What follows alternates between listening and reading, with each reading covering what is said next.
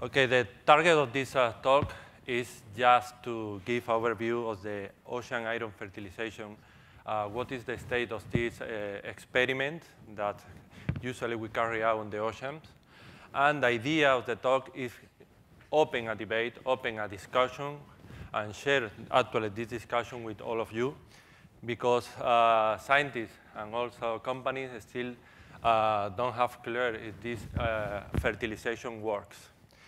So many millions of dollars have been invested in the iron fertilization experiment, just as a tool to try to reduce the global warming.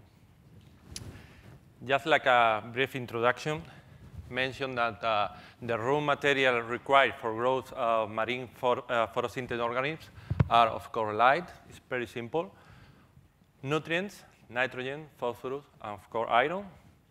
And we need also CO2.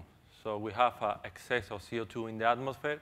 So if we can produce in a huge amount of phytoplankton, we can reduce this CO2. This is the point. So it's pretty simple. But it's not. The conclusions are not very simple. And still, we have a lot of problems to interpret the results. So where we can do this, where we can control the production of primary producers, where in what part of the ocean? Well, there exist some areas with called high nitrate or high nutrient, low chlorophyll area that has all these components, have nutrients, have light, of course CO2 in all parts, but we don't have iron. So Martin and Fitzwater in 1988 showed the iron limitation in the North Pacific Ocean. So from the 2, 3 decades, start the fertilization experiment that they call the iron age in oceanography.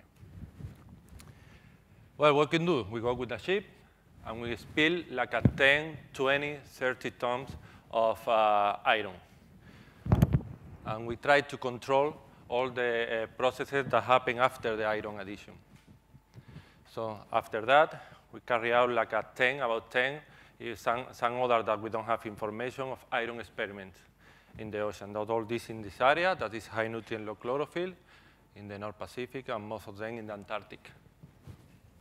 So some conclusion about this. In general, okay, every experiment has a conclusion, but it's specific for each addition experiment. But in general, we know that the addition of iron increased the phytoplankton biomass and the primary production. That is simple. Martin in 1988 take a bottle of water, add iron, and create a bloom inside the bottle. So we can check that this is true in all experiments. Exists light limitation in some part of the ocean. And also, when you add iron, you move from one species of phytoplankton, that is the items, growth in this condition, and move another species that also are really important. So when you add iron, you are not growing all species. So the reducing of CO2 is not as clear as at the beginning the people suppose. And most of the P of CO2, the particular organic carbon in the mixing layer, is remineralized. So bacteria is using this carbon that phytoplankton make to, including in the cycle of macrobiology. So this carbon that you supposedly you have using from the CO2 to generate organic matter for phytoplankton is not going to the deep ocean. So it's using for bacteria. And another aspect that still is in the air is that the coccolithophorids, that is another important species, is no iron limited. And the iron addition, you add a lot of tons of iron, and you don't know exactly what is the effect of iron chemistry in the ocean, in this part, at least in this part of the ocean. And also because this campaign is a short time, it's like 1 month, 2 months, no more, because you cannot stay more on the sea, just be bureaucratic or just because it's a lot of money. Many other aspects are still unknown, like the effect of the atmospheric deposition or the zooplankton effect. And exists another parameter that still one that the phytoplankton consume the iron, another parameter are limiting in this part. That, for example, vitamin B12. This was the last iron fertilization. We participated in this one. And this, the objective of this one is, OK, let's go to the last one, and we are going to say if the iron fertilization works or not. We couldn't. So this Indian-German iron fertilization experiment that was carried out from January 7 to March 17 from 2009. And we spilled like a 10, 20 tons of iron in the ocean. In this part of the ocean, it was in the South Atlantic and not in the Antarctic. It was in the middle from the Arctic and the Atlantic. So the conclusion for this experiment was that zooplankton is coming, and this phytoplankton that you produce when you add the iron, the zooplankton is eating this phytoplankton. So after this iron addition experiment, we didn't know that. Because 1 month after the addition, we leave into the port to study on another project. But in this campaign that was almost 3 months, we know how the zooplankton is coming 1 month after the iron addition and is eating all this phytoplankton.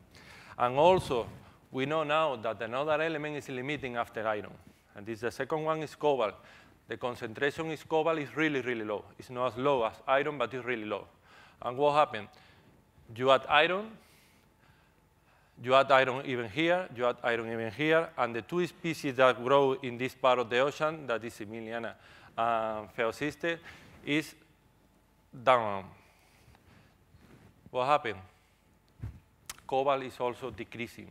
So when you add iron, you grow phytoplankton, but phytoplankton is using another element in the column water. It's not only iron. They need cobalt for vitamin B12, for example.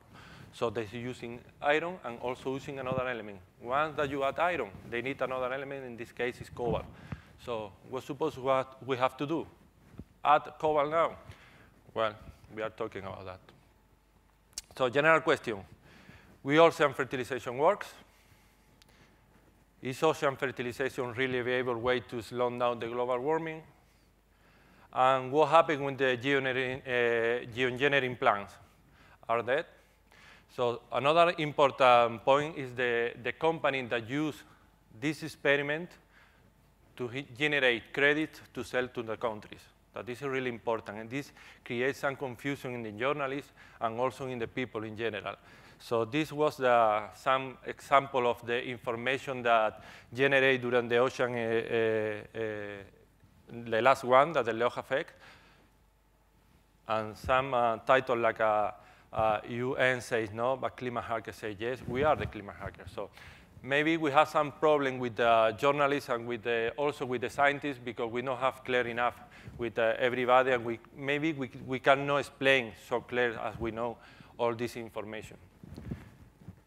Another example is this, fertilization of the ocean with iron, or el rompehielos por Artem, siembra de hierro el océano. That's not true.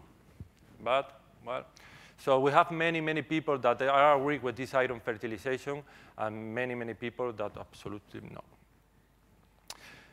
Maybe we have to study another part of the ocean that is the natural iron fertilization, that is in the same level of the fertilization that we propose. This one, for example, in the Antarctic, the krill, I'm going to explain briefly, the hydrothermal vent, and the iceberg, the own iceberg. Krill is the most abundant animal on the Earth, and is the most, together with salt, the most abundant in the Antarctic. So we demonstrate that this animal is overfeeding all the time. Tons and tons of elements is sailing, swimming in the ocean in this part of the Antarctic. It's overfeeding, and all the food is passing through the stomach, releasing huge amount of iron, huge amount. We make some calculation, and I'm going to show you now, that this amount of iron is equivalent to all the iron that release the rivers on the world, if you compare. So maybe we need to address our efforts in this kind of natural process and not adding iron. hydrothermal vents, all the volcano activity in the seafloor release huge amount of iron. We don't have a number for this, but we know that, a lot of this activity is still for discover. And also the iceberg.